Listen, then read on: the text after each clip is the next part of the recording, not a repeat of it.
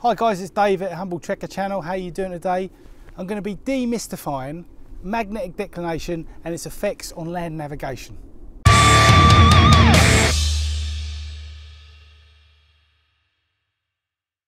There are three different definitions of north that we have to be aware of for navigation.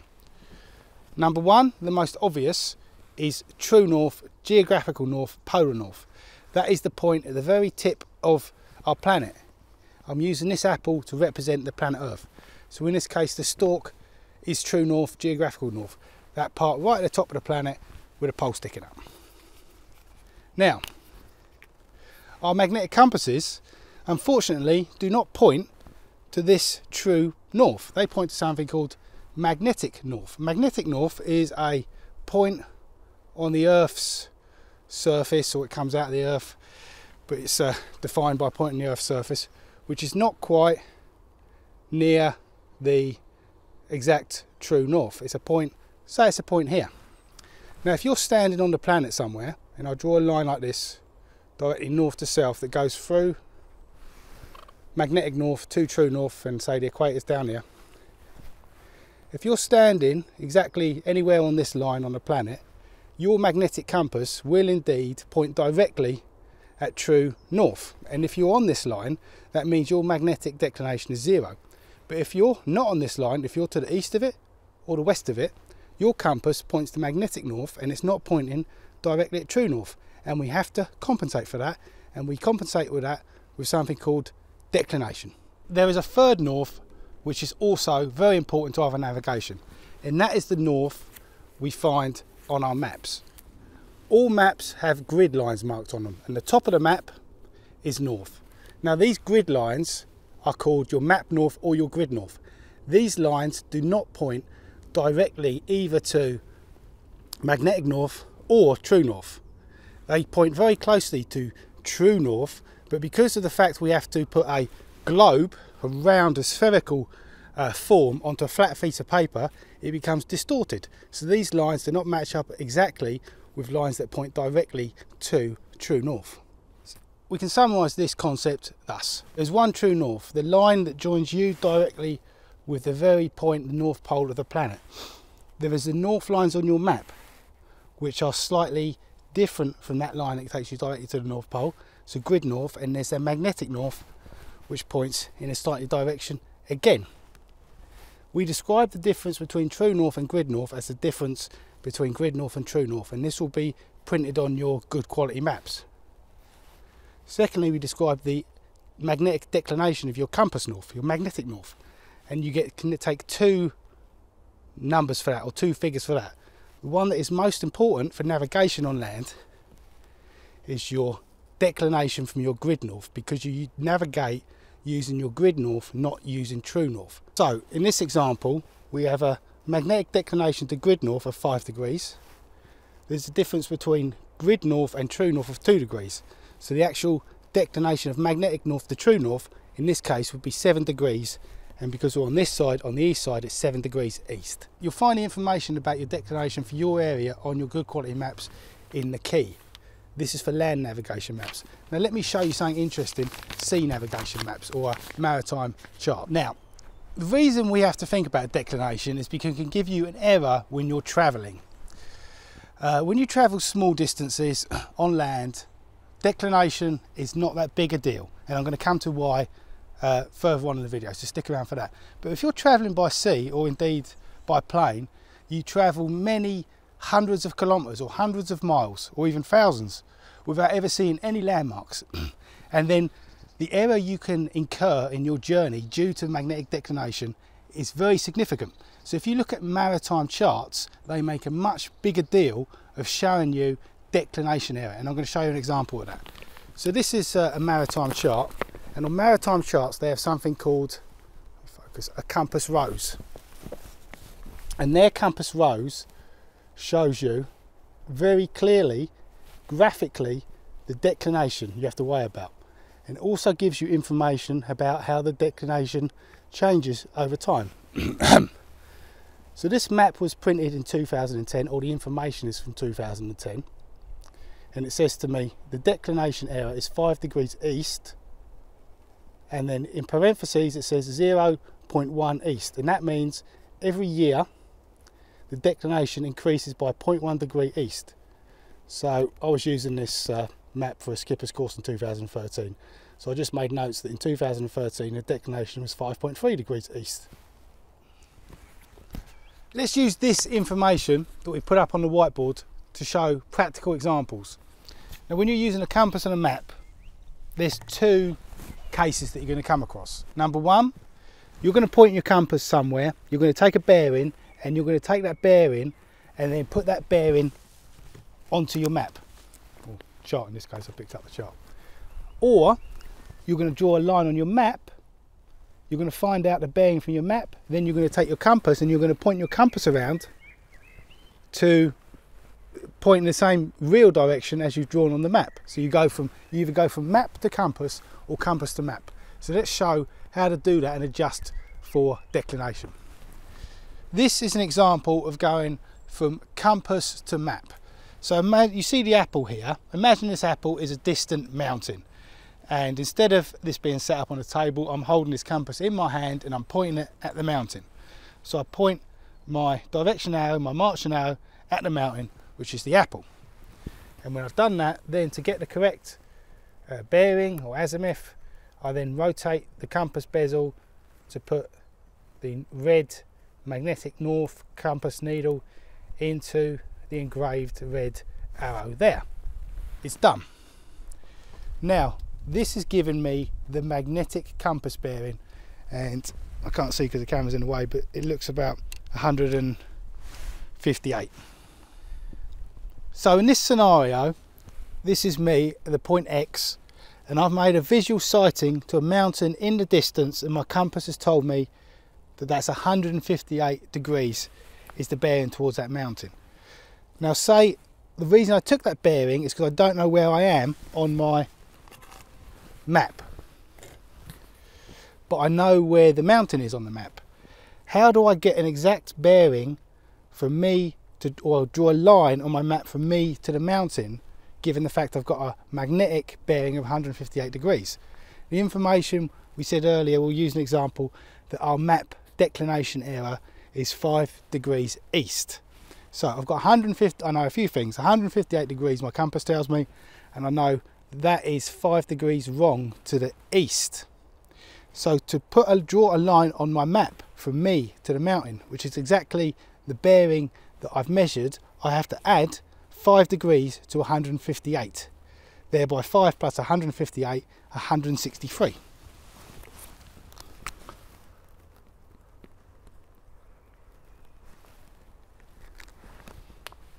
And this is the line. I find a line, or I draw a line of 163 degrees on my map from me to the mountain, as that is the exact line that I've just measured visually. Now let's say I wanted to do the opposite. I knew exactly where I was on the map across me, and I wanted to go to a mountain, but I couldn't see the mountains because it was cloudy or foggy, but I could draw a line on my map from where I am to the mountains, and when I did that, I got a bearing from my map of 163 degrees.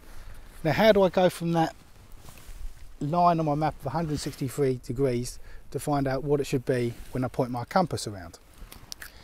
It's the opposite process. When you've got an easterly declination, you take away the number, the figure, the declination figure 5 in this case. So it's 163 minus 5 takes me back to 158.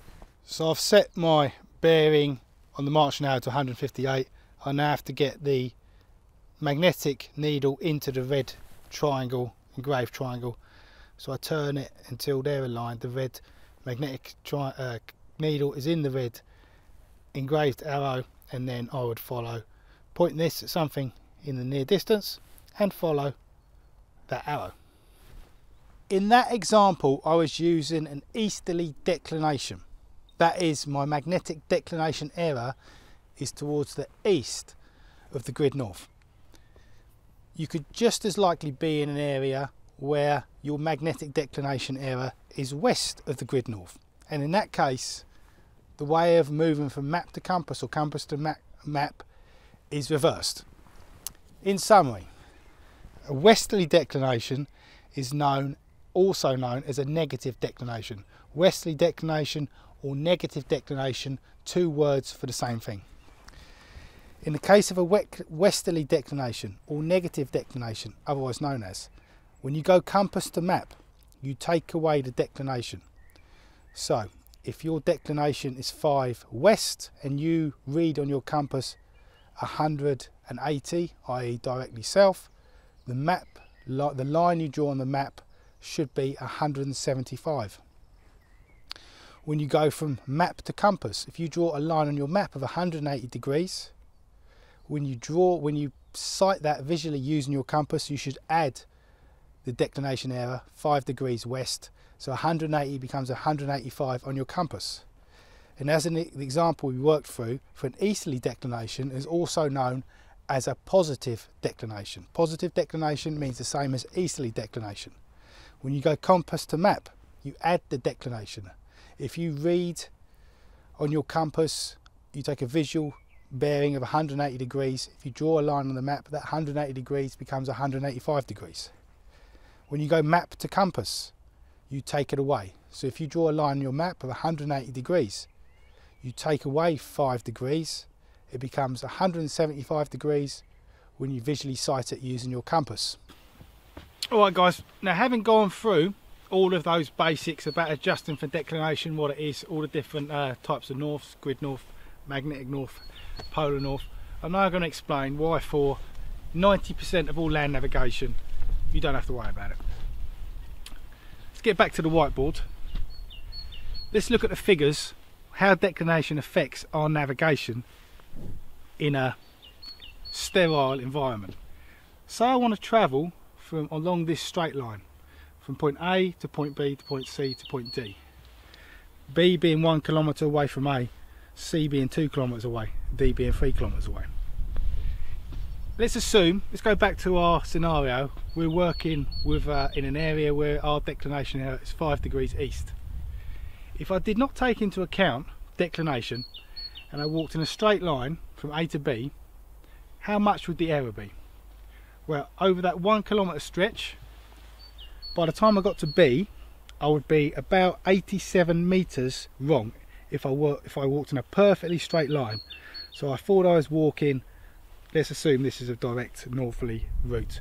If I assumed I was walking north, but I wasn't, I was walking 5 degrees east of north, I would arrive and at a point 87 metres to the east. Now of course the question is, would I have walked exactly 1 kilometre? Say this, I'm walking to a river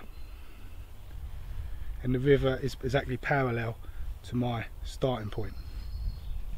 So I'd have actually walked slightly more than 1 kilometre by the time I got there, but not, the difference is so minor, only a 5 degree angle, you can forget about it. It's about 87 degrees, 87 metres wrong.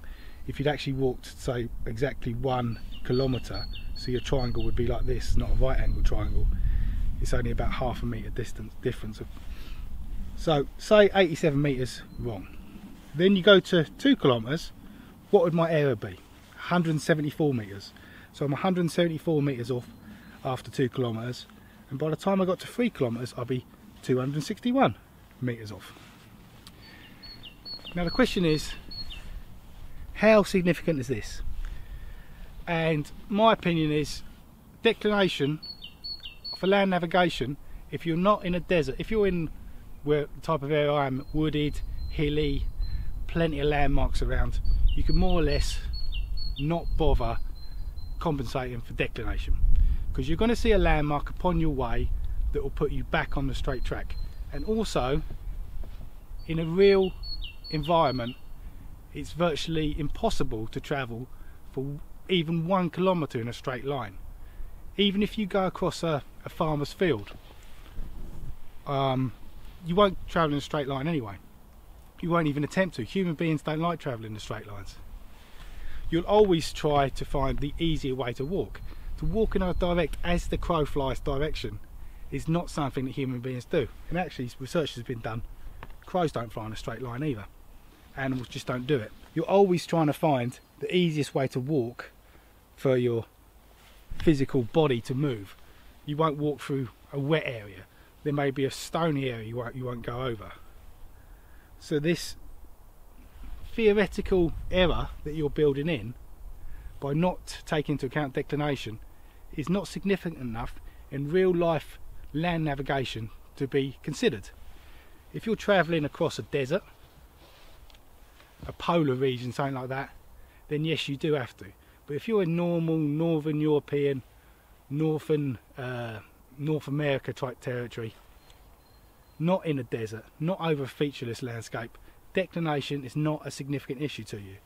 If you're travelling by ship, sailing, yes it is, but then you also have to take into account drift and all sorts of other things that's going to affect your ability to move from point A to point B.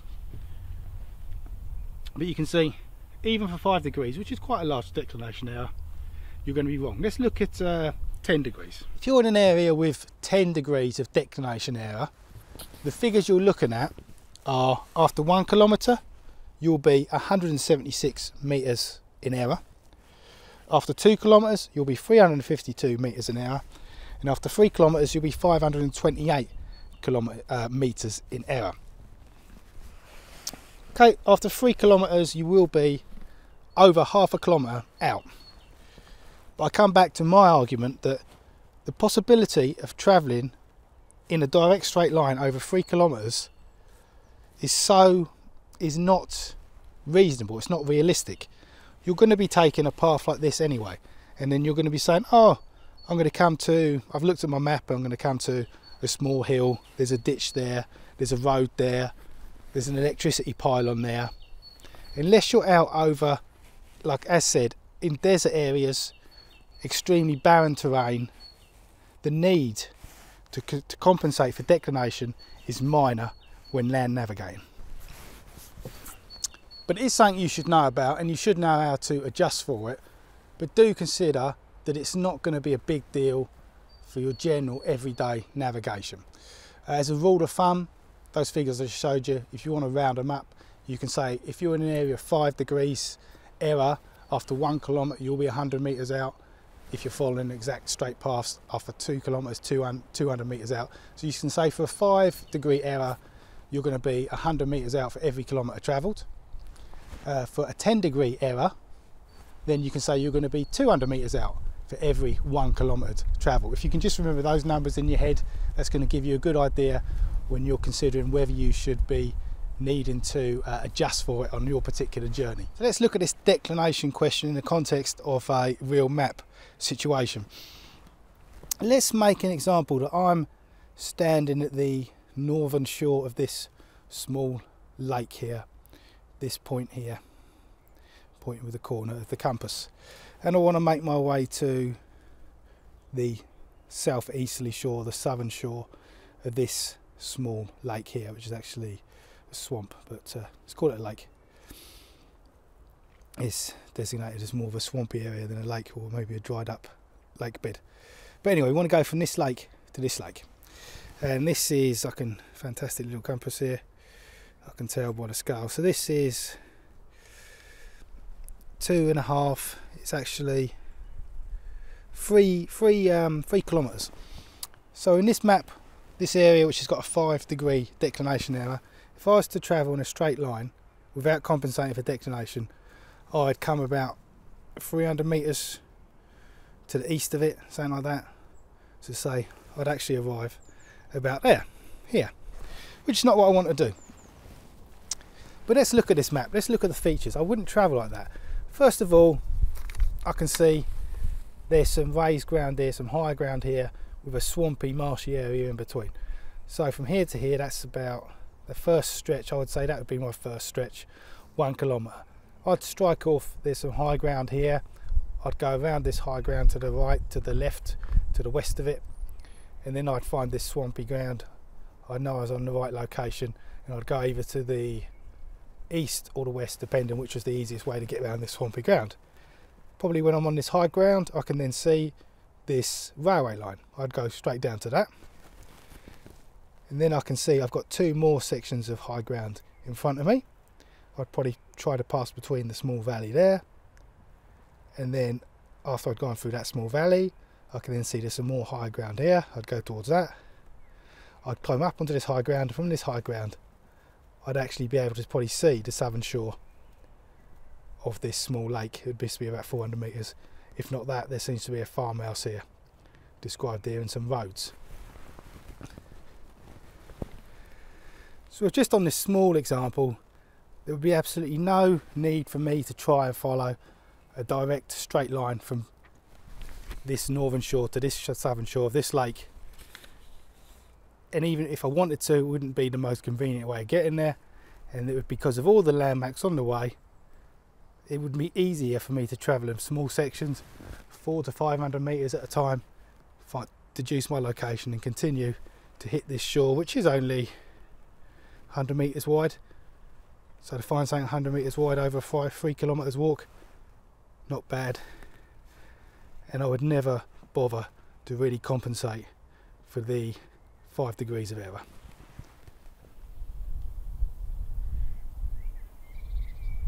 $191.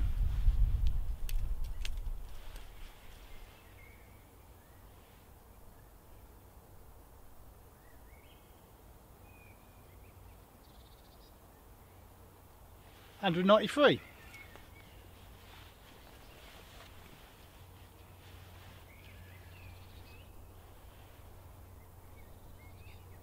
$194. What I'm trying to demonstrate here is that there's another aspect to adjusting for declination, and that is your ability to accurately read a bearing using your compass. Two aspects. Firstly is how accurately you can point at something in a distance and then adjust the magnetic needle to be in the red engraved triangle and then read that. That's one aspect. Every time you do it, you're going to get a slightly different reading. Second aspect is their compasses are not super nuclear atomic accuracy. There's a slight margin of error in the compass needle every time you use it. And the scale, you can have the scale in exactly the same position. If you give it to one person, they'll say that's 100, well, let's see, that's 184. You give it to another person, they'll say, their eyes aren't, they don't look at it exactly straightly, they'll say that's 185. You give it to another person, they'll say that's 183. You can't read your compass, well, you can read your compass down to an accurate number, but that number is not necessarily exactly what you're pointing at. So if you're looking at a declination error of 5 degrees, your compass has got maybe half a degree naturally built into it, because it's not, that's how accurate it can be. Your eyes might read it slightly wrong, you look at it at a slight angle, so you build in all those errors, and they're probably likely to build up to about 5 degrees anyway. So then if you compensate again for 5 degrees, you just maybe putting errors on top of errors. You have to accept that navigating with a compass like this is not an exact science. It's not going to put you onto at 1 penny a mile away. It's going to put you onto maybe a tennis field 1 mile away, or sorry, a tennis court 1 mile away. We don't play tennis on fields, we play them on courts. So there you go. There's a natural accuracy that you're never going to be able to. There's a natural accuracy in reading the compass that you cannot go above. It's not down to a millimetre. We're talking large distances it'll get you to, which then you can eyeball, which you can move towards. Declination is a need to know piece of information if you're seriously getting into navigation, but in terms of practical application, you do not have to be extremely accurate. We as humans do not travel along straight lines when we're walking through our normal environments where you're probably likely to be. As said, if you are living in a completely flat tundra, desert, featureless landscape, and this doesn't apply to you, but I'm sure most of you are in areas where there's plenty of landmarks you can follow. And when we walk towards a landmark, we reorientate ourselves, we have a feedback loop mentally, physically, that then takes us to our next location. We're not walking along dead straight lines, we're not ships in featureless oceans travelling for hundreds of kilometres, where then the declination would take us a long way from our exact destination. When we're travelling in the bush, in the woods, in the fields, the hills, the downs, wherever we are, we're walking towards something, and we do that as a natural ability, and we do not look at just a compass direction, just a flat map. That's not how we travel, and therefore that's why declination for land navigation is not a big impact for most of us. If you want to find out your declination of your area, the primary source should be your map.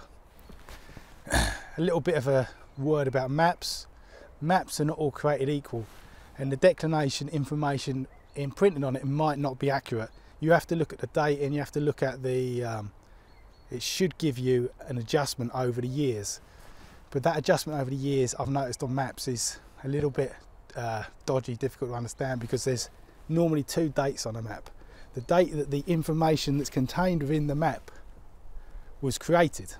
The cartographers, the geographers, they went out and they made the maps, but then those maps get reprinted and republished, and companies purchase the right to publish these maps, and there'll be another date. That is the date that the map is actually published, and it's not always clear if the declination information on the map is from the date the map was created, it was originally created, or from the date it was published. There are other sources. There's websites that you can go to, and I'll leave a link in the description box of one or two websites, depending on what I find, where you can go. You can just click on that, you can type in, or just click on the map where you are in the world, and it'll show you the declination on a map, on a graphic on the screen or on a table.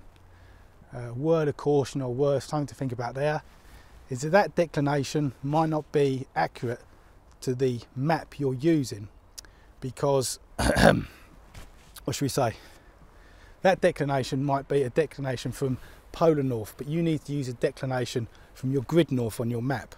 So if in doubt, use the declination that's printed on your map and not something that you've pulled off of a separate website or web source.